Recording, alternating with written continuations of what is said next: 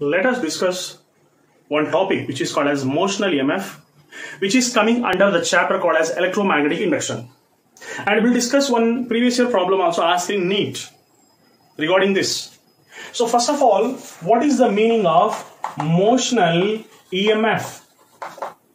What is the meaning of Motional EMF? EMF, you all know, it is an electromotive force which creates electric current. Motional EMF means it is an electromotive force which creates a current, electric current. Let us go ahead. Let us take a magnetic field and let us take one rod. This is a rod, and surrounding the rod there is a magnetic field. Then what happens when this rod moves in a magnetic field with certain velocity? This is a metallic rod. Let us imagine this is having a magnetic field. Into represents that these lines are entering into the board, perpendicular to the board, into the board. Into. Okay. This is into. Means we have taken a symbol into also. Means lines are moving perpendicular to the board, into the board. What does it mean? North pole is above the board, south pole is behind the board, then only lines will travel like this.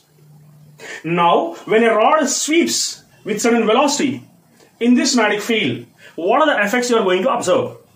You know that this is a metallic rod having many free electrons present in that. Let us take one electron. Whenever this rod moves in a magnetic field, it sweeps a magnetic field with velocity v, then there is one force developed which will take individual electrons, each and every electron. Take an example of single electron. On this electron there is a field, there is a force which will bring this electron downwards. And this force is developed because of this magnetic field and the velocity of the rod. This force brings the electrons downwards. All the electrons are collected downwards here at the downside of this rod. And you know, whenever the electrons are moving downwards, a type of positive charge is created upwards. When electrons are moving downwards, when electrons are given, what happens? Positive charge is developed. When sodium gives an electron, it becomes sodium plus. So here the atoms present in the rod at the topmost point, they will send all the electrons downwards and they will become positive.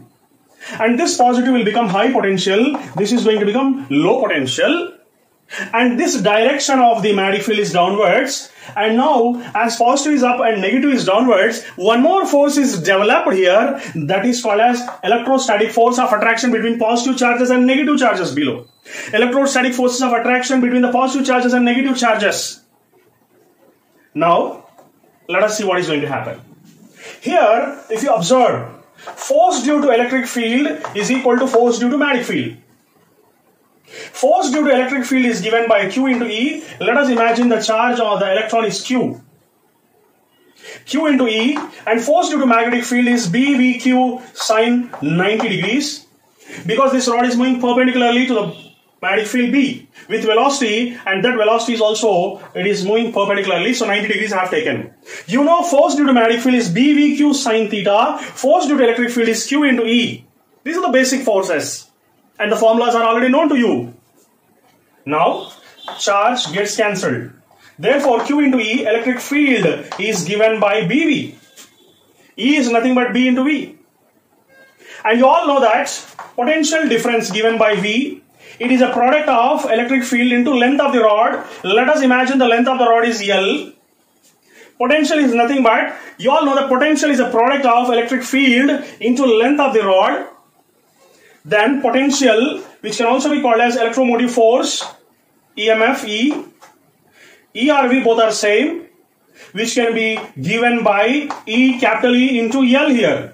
So EMF, which is called as motional EMF, the motional EMF developed in this is given by, you all know, E is nothing but B into V. Instead of E, I will write BV, I will write L also. And this is called as motional EMF, which is given by BVL. This is called as motional EMF. Now, electromotive force is developed in this rod whenever it moves right side with certain velocity, which is explained by right hand palm rule. What is right hand palm rule explaining? Right hand palm rule says that the four fingers represent the magnetic field B and thumb represents the velocity, and the upper part of the palm represents the positive, palm positive, which is called as higher potential will be always upwards. Higher potential will be always upwards. So 4 fingers I will keep in the direction of magnetic field B, and thumb is in the direction of velocity. Then the direction of aerial vector of the palm is upwards. Palm positive charge. Upwards will be always positive charge. Downwards will be always negative charge. Now, if this rod is having certain resistance, let us take here now one more diagram I will tell you. This rod, when it moves in a magnetic field, it behaves like a battery. And upper part of the battery is positive and lower part of the battery is negative.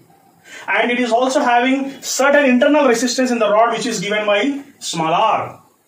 And if you connect this rod with certain wire having external resistance capital R, and this wire is connected to this rod now, then what happens? When this rod is connected to a wire, we all know that this is higher potential, this is lower potential. Current always flows from higher to lower in a cyclic path now.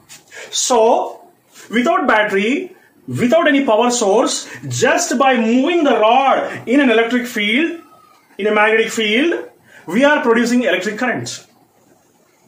And this electric current is because of motion of the rod, through which motional EMF is developed, which is given by letter BVR. So now this rod is behaving like a battery having EMF E, which is having internal resistance R. So this is having internal resistance R. This rod is having certain internal resistance. Definitely every metal is having certain internal resistance. Let us take that internal resistance as R, and this rod completely connected to the external resistance capital R. Now the current flows through the small resistance, and current also flows to the larger resistance. Let us take a loop like this. If you take a loop like this, then if you apply the Kirchhoff's second law, so anti-clockwise direction, this is direction of the current and direction of the loop is same, so minus I into small r, and this is direction of the loop is from negative to positive, lower potential to higher potential, so positive E. Again the direction of the current and the loop is in the same direction, so when the loop is current is same in direction, we can write minus I into capital R, which is equal to 0. So Kirchhoff's second law I have applied here. Then after that, E is considered as this small I into R plus small I into capital R is taken right side. So small I is capital R plus small r. I is equal to E by small r plus capital R. The current passing through this wire is considered as I is equal to motional EMF by small r plus capital R. Okay, so motional EMF. What is this motional EMF? This is taken as BVL by small r plus capital R. So I got the current produced because of this rod as BVL by small r plus capital R. Now, let me discuss, once you got the current, can you find out the force developed in this? What is the force developed in this? And the formula for force is BI into L, sine 90. Length of the rod, current passing because of this rod, and magnetic field B, and it is making 90 degrees. So I taken sine 90. So I can write force due to magnetic field is BI into L. Sine 90 is going to be 1. I will substitute the value of I here. So force developed is B, and this is BVL by small r plus capital R into L. So Fm is equal to, you will be getting B square VL square by small r plus capital R. We got the formula for force. And if you want to find out the power developed because of this motion of the rod, how much power is obtained, let us discuss about the power. You all know power is nothing but work by time, which is force into displacement by time, and force into displacement by time is taken as velocity. Then power developed because of motional EMF is F, force developed because of this motional EMF into velocity. So the force formula is given here, B square V L square by small r plus capital R into V.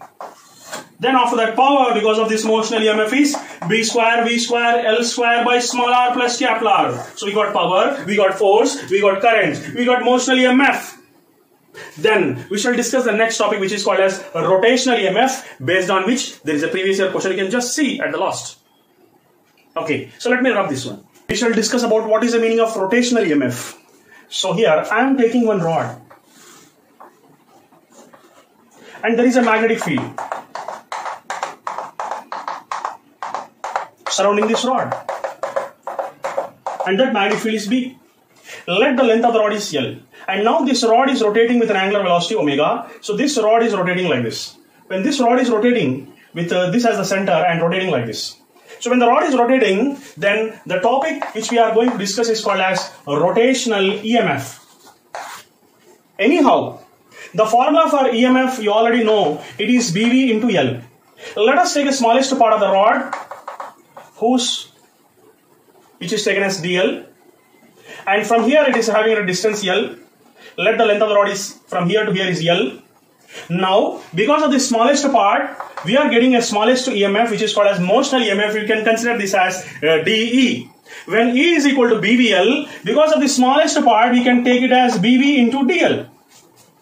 So as E is equal to BVL, in the previous topic we have discussed, you can take small e because of the small part of the rod is BV into DL. Now, I want the total EMF, integrate from 0 to L. Okay, if you want, you can take this part as dr and this as r, so that you can eliminate confusion. So BV into dr.